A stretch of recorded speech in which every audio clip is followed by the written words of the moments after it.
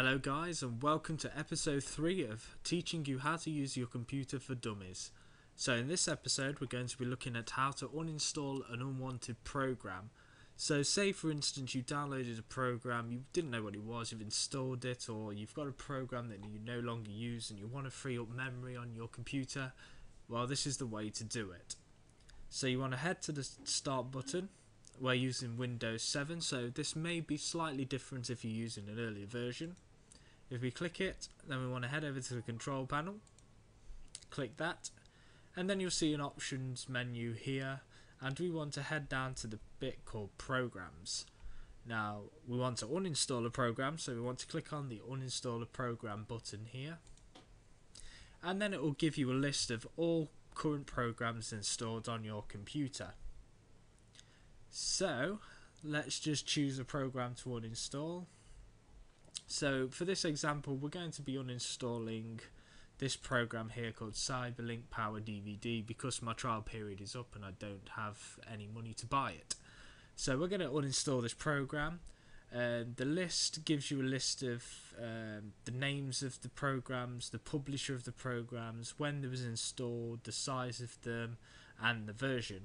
So this will help you out if you get stuck with, or if you install a program that doesn't seem to work and you want to revert to the old style program, or you've got two programs installed of the same thing, one's an earlier version, one's a newer version something.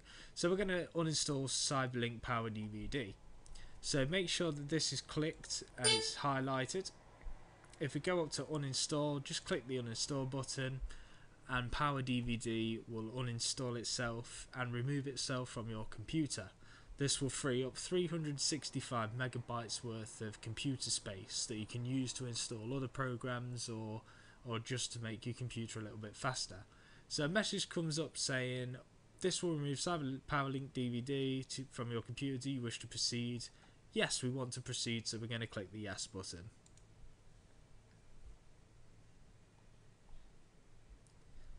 So would you like to keep your personal settings for Cyberlink Power DVD 13? Now this option comes up with certain programs just in case you wish to install them again later on.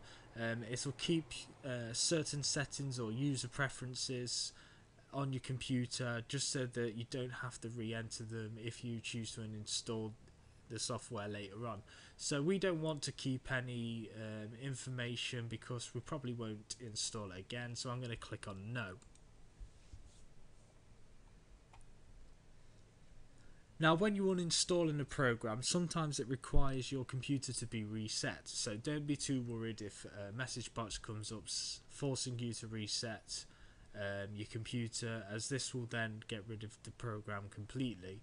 However, some uninstalls do not require reset, so will just remove themselves straight away.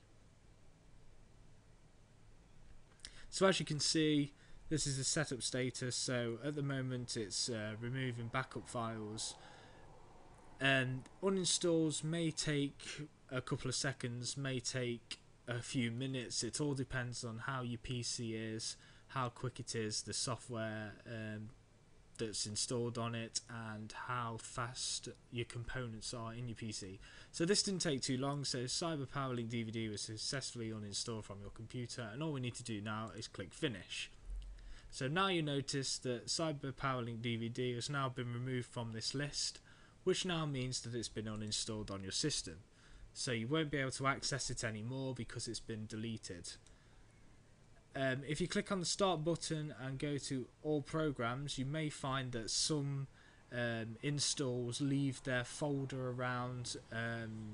So in this case, if we look for Cyber PowerLink DVD, we can't see it on here, so therefore it has been deleted. However, some programs do leave their directories on your programs list, so all you have to do is just right click and then click delete, and it will get rid of them from your start menu.